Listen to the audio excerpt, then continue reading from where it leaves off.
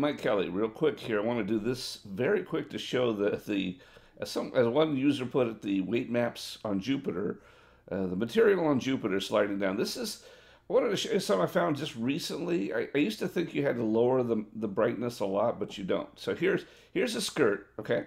And we're in iClone. I'm just going to put a weight map on here. This just happens to be a weight map that I have made in 3D Coat. And if I have this weight map on here and I'm in per frame and I do play, you'll see it slides down. That's not good. It's like the 3D things from Jupiter.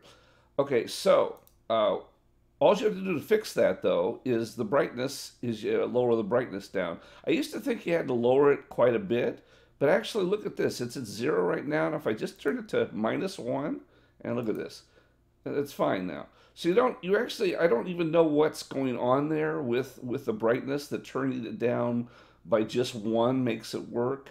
It really shouldn't. There's a little bit of breakthrough there, but that's because I haven't adjusted the collision shapes. But in any case, that's all you have to do is just turn it down just that little tiny bit. If that doesn't work, you can turn it down a little bit more. And I don't really know what's going on with that. I think it has to have a pure black somewhere. And maybe if my guess would be that your weight map comes in and doesn't have a pure black, and maybe making it -1 establishes a pure black. I don't know. Anyway, that'll fix your Jupiter problems, your Jupiter weight problems. So talk to you later, guys.